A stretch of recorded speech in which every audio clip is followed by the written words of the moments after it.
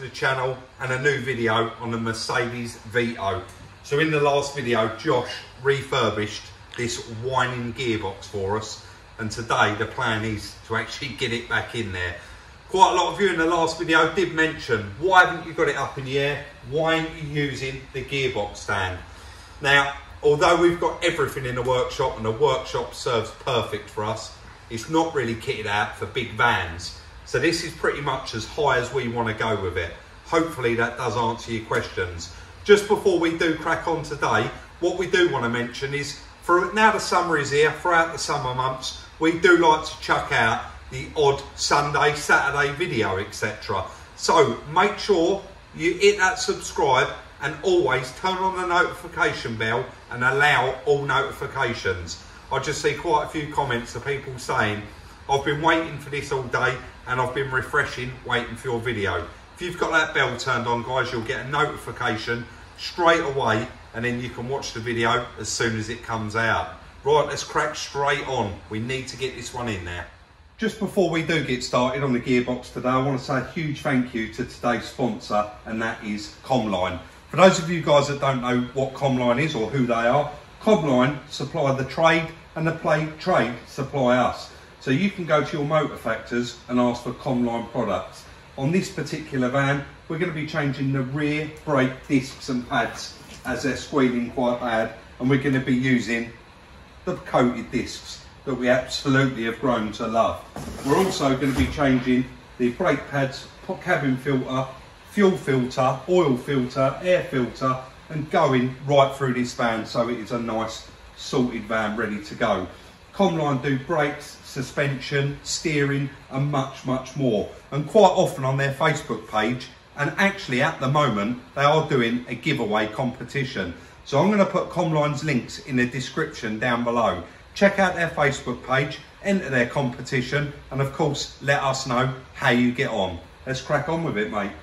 Just before we do fit the gearbox back in, you can probably just about see there, I've got the clutch aligning tool in there.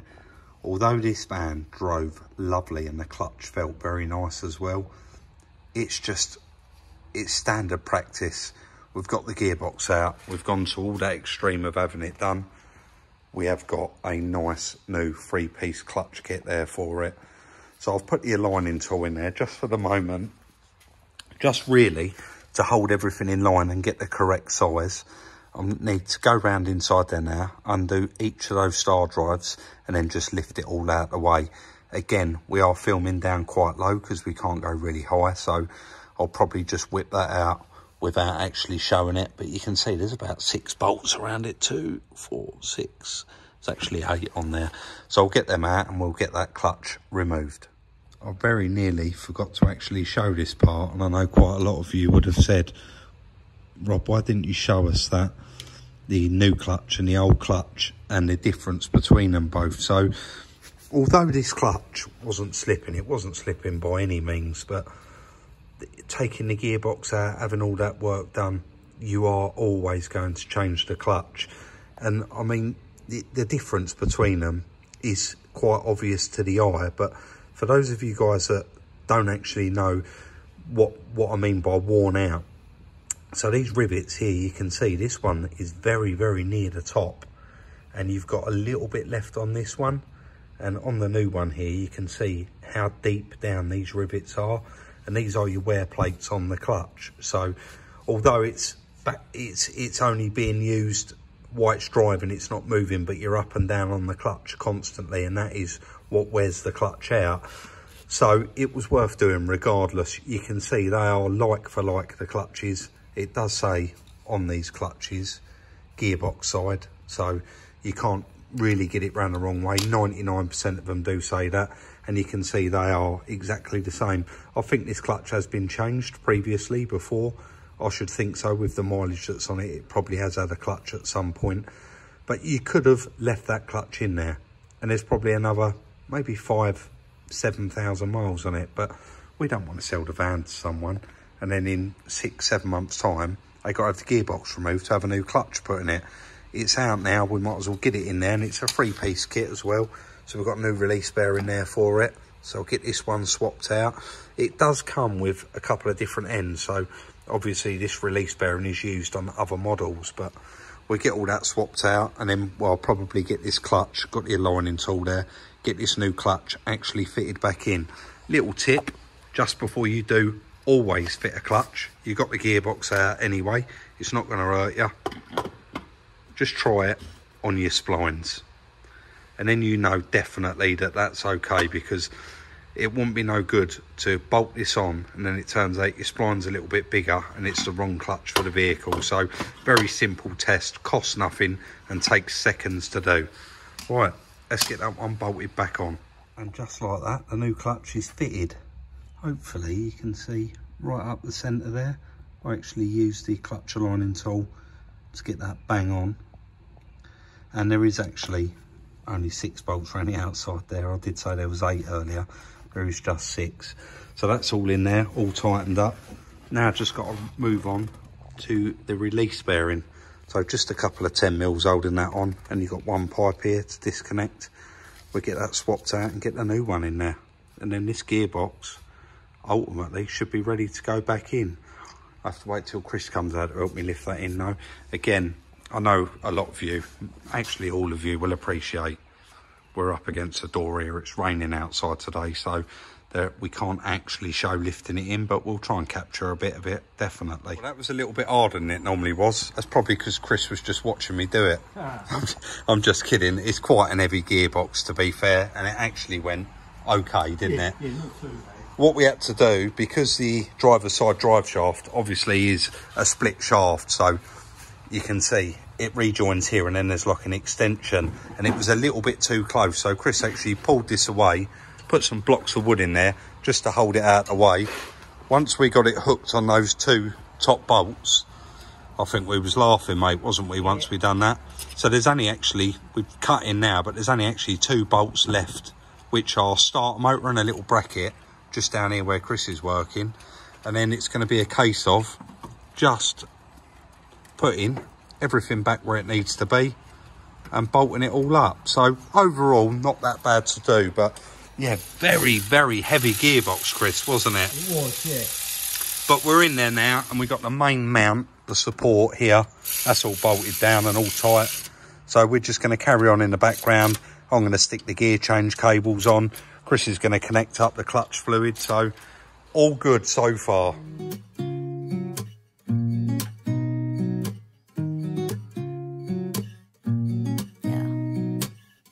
Here's to the good days, here's to the sorrows. If this is a mistake, I know about tomorrow. I don't wanna fight no more, cause I don't feel the need no more, no. Just wanna make it stop. Maybe it's something in the water, or maybe we just hit the end of the road. Right now it doesn't even matter. It's too late not to. Right, a little update. Well, that clutch was a nightmare, Chris, wasn't it? Yeah. That was probably one of the hardest clutches we've ever had to bleed up. But everything under there now is all buttoned up, all done. The last thing is obviously the lower arms and the rack. And what we've decided to do is completely finish the underneath of this van. So we're now at the point of move everything out of the way, and we're going to get this bed back on. Would have been a lot easier if I changed these after, wouldn't it? Look how easy they are to get to. But yeah, we're going to get that lined under there. That was quite difficult because when getting it off, you had to fold this out of the way. But I'm sure we'll get there with it and we'll manage. But let's get it on there and then get it back down on its wheels, and then everything can be done from up the top here. The gear change cables was actually really easy to put on from underneath because you got so much room under there and you had a lot more grip. You can see I was actually sitting under here. Let's actually get under here and show you guys. Because I'm only little, I was able to sit here and just grab them and clip them all in. So you can see there's plenty of room. But now, I think this is going to be a little bit difficult, but we'll get there with it. Let's slide it under, get the main man under here to help me, and we'll get it bolted back on. And that's why I wish you the best and say goodbye.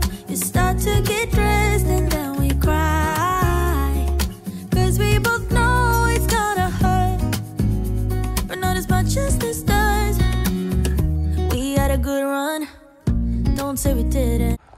This is fun and games today. I mean, look at it out here, all the floor's wet. To slow down the time lapse, you push those 3 little dots in the top right hand corner. And that last bit of time lapse is definitely worth slowing down and actually having a laugh. Chris, we didn't know what to do there, did we? 1 minute the sun is bright shining and then it just starts tipping it down. We had the jack actual handle here stuck underneath the bed, getting the bed lifted up. So we couldn't shut the door. You can see how deep the water is in the gully. Started flooding out round the door here. Chris was like, we got to get that jack out, Rob. And we couldn't get it out because we had the bed halfway up in the air. So we couldn't shut anyway. You kind of get a gist of what I'm saying. You would have seen us shuffling about and running about trying to get it done there and get it out. The subframe is now on. We've got it bolted on to a degree. I say bolted on to a degree. We've got the main bolts here all holding it back in place. So we've got 3 this side, 3 this side, 2 at the front. Chris is just putting this wishbone back on, but he's actually at the moment undoing a drive shaft. Why are you undoing that, Chris? Because it doesn't need to be on there yet. Who's done it up? I can't remember. I actually did the drive shaft nut up and tightened it up in there, the little housing, and Chris needs to be able to pull it that way to get the lower arm back in the back in where it sits there. So really moving along with it. Once he's got that back in, we're just going to run around and tighten everything up underneath here so that we can just bring it down on the ramp and finish everything up top. A lot of work that there today. It really was a lot of work getting all of that back together, and quite awkward that we couldn't go up too high. But we have put the air filter back on, header tanks back on, everything's bolted down. Chris is just going through the gears there. We've refilled the gearbox through the refill there, and he's ready to fire it up, and actually he's just going to go through the gears and make sure that everything's okay. Well, it started up. That's a good thing.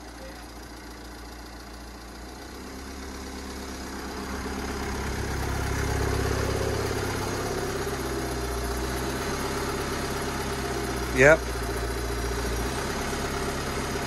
Yep. What's that, 4th? Yeah.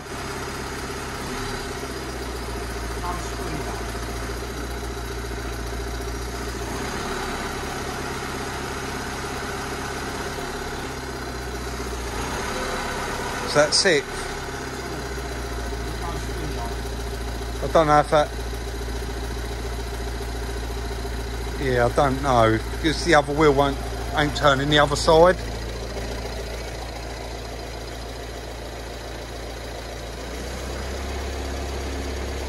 Yeah.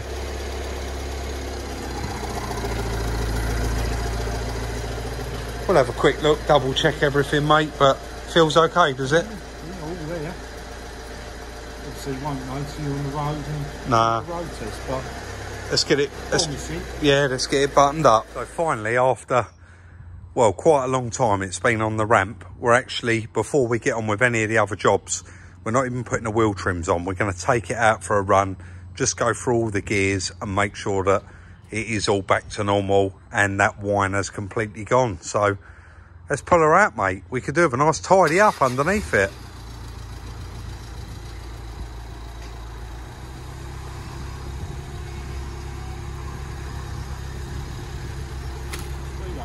That's nice to see. Nice to see it coming out. Here goes nothing.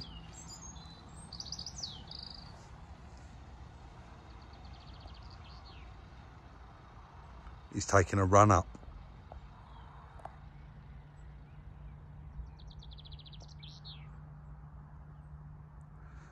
I did just say, as long as we get 5th in the yard, we just want to test it, because really we want to get all the other jobs done.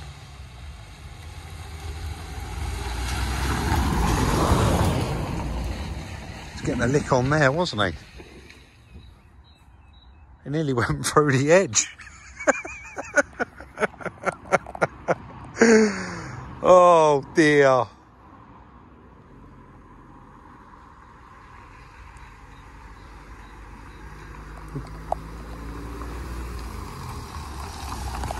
Mate, you nearly went through the edge. I just managed to get it in the 5th. Yeah. What The split second it was in there sounded fine. Oh, did it? But you're never going to get it in the sixth. No. Is it all tight? Yeah, all feels... What's clutch feel like? Lovely and light. Gearbox feels brand new, clutch feels brand new. From just driving that, the whole van feels... tight and nice. Very nice, yeah. Which is what we want. We've had that whole bed off. That's the worst thing ever when you put it all back together and you get donk, ding, dong. It's awful, isn't it? We won't know for sure till we go for a proper road test. Should we get it in and finish off the other jobs anyway? So. Because there is quite a long road test on this. It's out of MOT. Yeah. So let's get it done. Ready for MOT. We'll get it. No, we'll actually take it for MOT. Yeah. On the road test. We'll try and get this one nipped in the bud, and I think we agreed we're actually going to do the numbers in this one as well. Yeah. Yeah? Yeah. Right, let's get it back in the workshop. Let's hope people watch it. Sorry? Let's hope people watch it. Yeah, definitely. We got told off quite a lot in the Audi A1, but, you know, we're just trying new things, aren't we? And we can only see what we're reading. Right, let's get this one done. Little test run up the yard went fine. We're going to have a proper bit of action now and actually crack on, get this finished. We've got rear discs and pads to do, MOT, nice clean, and a couple of other little niggly bits, and this one should be ready to go. Let's crack straight on with it. I was your first love, and you were my first one. Chisel all the memories, the venom and the remedies, yeah. Promise I won't forget, yeah. Maybe it's something in the water, yeah. Or maybe we just hit the end of the road, yeah.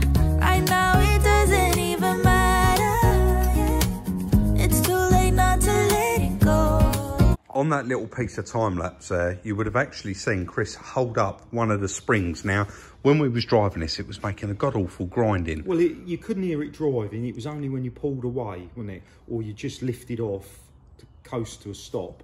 You could just hear it. But both of us agreed it was metal to metal. We thought it was a pad, didn't we? We thought it was a pad. So Chris did show this up quite close. It's actually one of the retaining clips. For one of the shoes. It's actually one of the shoes. It snapped. Could you get us a brand new one, mate? Could you grab one just so that we can do a comparison? There is another one on there for this. It's just broke the little end off. Yeah, just lay it down next to that one. That's the good one. Oh, is it? Yeah. Of course it is. It's that end. Yeah. If that shows, Rob, does it? I don't think it's actually broke. It's bent round, doesn't it? It's missing a bit. So it is, yeah. So it is. And that's the bit that hooks on the back plate. It is indeed. So Chris is going to crack on with this, but we really, really want to get this one done. So I'm just going to move up. on the bench, Rob. Are they? That's the old ones. Right, so you've got it. You're getting it all set up, Yeah, ready new to go. springs, new retainers. So this really is going to be a well-sorted van, isn't it? yeah, I think so. I'm going to let Chris carry on with that, and I'm actually going to get on with the service because we need to get this one done, and it is booked in for an MOT. Just to show, the reason it was making the noise was, I don't know if you want to show on the bell of the disc, Rob. It was rubbing. These run inside the disc bell, and that shoe was sitting like that, so that edge was rubbing, yeah. was rubbing, yeah. There's probably there'll be a few people who've not seen these set up with it's like a little drum, the bell of the disc. So that's the handbrake. Yeah, that's right. Yeah, that's right. Right, let's carry on then. And that's why I wish you the best and say goodbye. You start to get dressed and then we cry, 'cause we both know it's gonna hurt, but not as much as this does. So baby, bye. It's for the best and you know why. Bit of a strange design getting those hooks in there, mate, right? And they are tricky. that was very, very tricky because you have to actually compress this spring quite some. Let me put that oil filter down. You have to really compress this spring somewhat. There's the little hook on the back, and you actually have to twist it whilst pushing it 90 degrees. So very, very hard to do. They're manual adjusting, you said, Chris? Yeah, manual adjuster here. And that is your adjuster there. Yeah, so you got to offer the new disc on, and then you put a screwdriver through one of the wheel nuts, and you can turn the adjuster. Just keep pinching it until it's... Yeah, tighten it and then back it off a little bit. But you see, whichever way you need to go, you just lever it. Yeah. Quite a we'll let you get that on there. I have actually drained the oil out and done a filter. I'm just going to get this filter back on, and we're just going to carry on. This is working well today because I'm getting one side done while Chris is getting this side done. And then once we do bring it down, we can do the air filter and the pollen filter. So we'll let you get that sort of set up, mate, and then we'll show some more. You gotta leave me here tonight before we make this even worse. It's gonna hurt even more than this does. We gave it up, we had it's time to say bye, baby, bye. I'll be, you'll be, yeah, we'll be fine. So let's call it a night, and that's why I wish you the best and say goodbye. And just like that, Chris is done there. New brake shoes, new disc, new pads, all running very, very smoothly now. And it's all going to be really, really nice. The foot brake will be nice on the back brakes. And of course, that horrible racket that it was making. Again, just a quick one with these Comline discs. So your pads are that thick. It is only going to wear away the silver on this edge here. So when you look through your wheels, your brake discs actually stay looking like that. And that top edge stays like it as well. We fitted them on the Skoda, didn't we? And you run it for a year ago. Yeah. And they look like brand new. They still look like new. So, right, let's get on and get the other side done. But I think we'll do that off camera. People kind of get a gist here, don't they? So then we need to lower it down. The oil's out, the filter's changed. We need to lower it down. Get that new air filter in there, pollen filter, the oil. And this one's ready for an MOT, mate. Yeah. Right, let's carry on. So 4th gear, 5th, and 6th. Yeah, perfect. I know this is a bit of deja vu for you, but if you didn't watch part 1 and hear that gearbox whining, Chris, I'll get you to pop a card up in the top corner for that. Yeah. This was unbearable to drive. I mean, I drove it. Was it like 180 something miles in 6th gear, and it was atrocious. So again, huge shout out to Josh for rebuilding that gearbox. Made a lovely job of it, and it is exactly how it should be now. I'm really, really happy with it. We are on our way over to MOT, and as far as I'm concerned, I don't know about you, Chris, that's our last hurdle.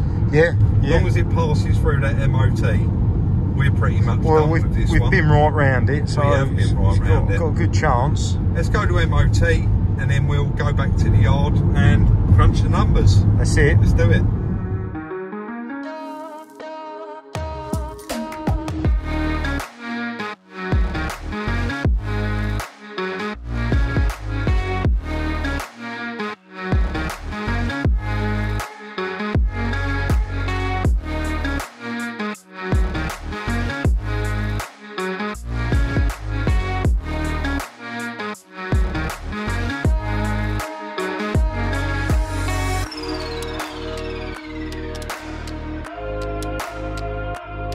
Did actually forget to put that wheel trim on the other side, but look at that after a clean. We have said from day dot it's got a few little dinks around it, and it has got a few little dinks, but we're not actually going to do any more to this van. Bit of bumper gel on the bumpers, smartened them right up. We have got one wheel trim.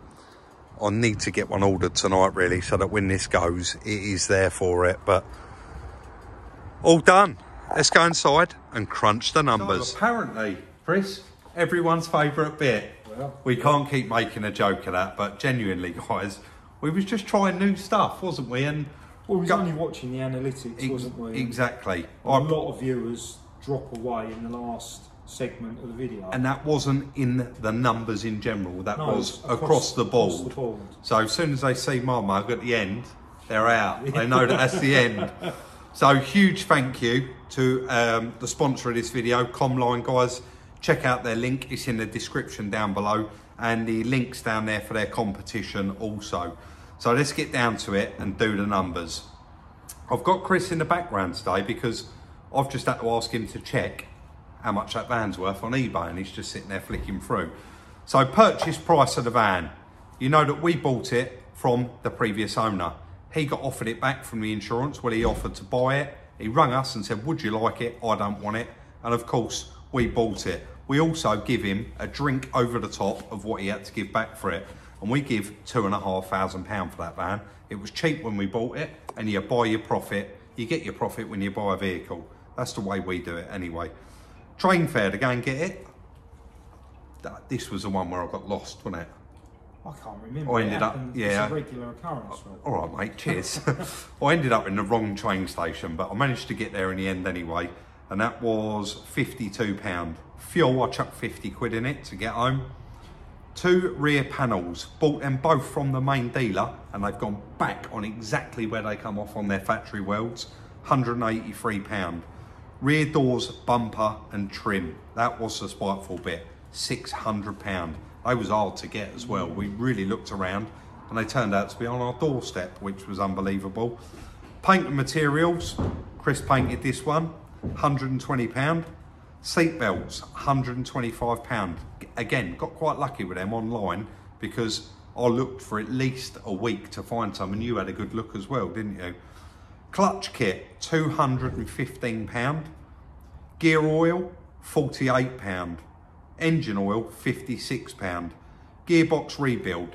Now you have got to bear in mind, Josh, he looked after us, done us a bit of a favour, and you know, maybe to get his name out there, and you know, we take our hat off to someone that does a job like that. He made it look easy, didn't he? And he charged us £400.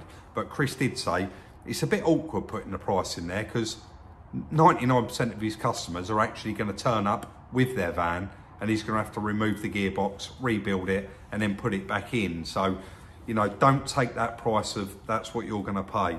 The windscreen was a spiteful one in that, or was it? It's got all sensors in it, DAB radio aerial, it's all in there. £200. And that was Liam looking after us. MOT we just had done was £40, and the valet we just had done was £20. We got a total of £4,009 for that van. That's definitely considering like what's gone into it, that's a cheap van, but that has been a lot of work. That van's been sat on the ramp for, how long's it been on the ramp? We did have a little jolly. We had a jolly in between, but that van's probably been sat on the ramp for 2 weeks. You would have watched 2 Audi A1 videos that me and you did outside. Yeah. You also would have watched a Berlingo one where we changed the 5th gear, and that was outside as well. So, you know what the van owes us? 4,610 quid, let's call it. How much do we want for it? And that's where I rolled in. Chris, please have a quick look. Right. The cheapest one you could find is damage repaired. Yeah, there's one on there, 2017, damage repaired, and that is £7,999. And what's the mileage? No, I can't see the mileage on right, that. Okay, The next one. one is a 66 plate with 136. Yep. And that's 9,000, well, £50 short of 9,000. Yep. There's then 2 I found here, 17 plates, the same van. One has 111,000. Yep. And that is 9,950. Yep. And then the other one is 10,995, and that has 80,000 on it. So right, we have short of 11 grand. We haven't discussed this, but you know what it owes us? Yeah. 7,250. Yeah, sounds about right. Be the cheapest one in the world, yeah. And we're doing all right out of that. Yeah, I haven't worked out what our pre-tax profit will be, but let's call it 7,250, and that can go on Instagram after the weekend. I'm going to run. Is that all right? I'm going to run around in that. I think. Yeah. Just because the gearbox has been in pieces. We've been a major rebuild. We've been through it. We've done oil filter, air filter. Still got to do the pollen filter. That handbrake might want slightly adjusting now I've driven it. Yeah. Because it does seem like there's a few clicks on it. So a little bit of snagging in the background, but next week that one will be on Instagram for 7,250. And of course, if you do want it, drop me a message on Instagram once the advert goes live, not before. And of course, I'll call you back in the order that they come in. That is the end of today's video, but I do want to move on to a couple of other little tiny bits. Hopefully you hear this at the end. There's some new music in this video. I appreciate the same music is not for everyone. But someone learned how to download music while I was away in Lithuania, sitting in the hotel room. And I've got a huge, huge catalogue now of thousands of music songs to use. So let me know what you think on these ones. I mean, we read all the comments, and it's nice to know that the majority like something. We do want to try and chop and change a little bit, and yeah, let us know about that. The last and final thing, the yard where we work, guys, actually belongs to Chris. It is private property, and he's got it very well secured. But just lately, and this is not a rant or a moan, is it? Because genuinely, we're normal people like everybody else, and we will stop and speak to anybody. But Chris's property is out of bounds. We've had quite a few people lately turning up, ringing the bell, and it's just not fair. It's not fair at all. And also, just sorry to interrupt. Yes, speak when we are in the middle of filming something, yeah, we keep getting kind of interrupted. Just for an instance, we're not going to get into it too much, but yesterday we was filming. How many times did your buzzer go? 6 times. 6 times. The same person, and it's just not something that we can't have people here while we're filming. And we're filming on our phones as well. Anyway, like we said, it's not a rant. We're not going to moan, but just so everybody knows, it is completely out of bounds. Don't forget, please like, subscribe and share, and we'll see you very, very soon in the next one.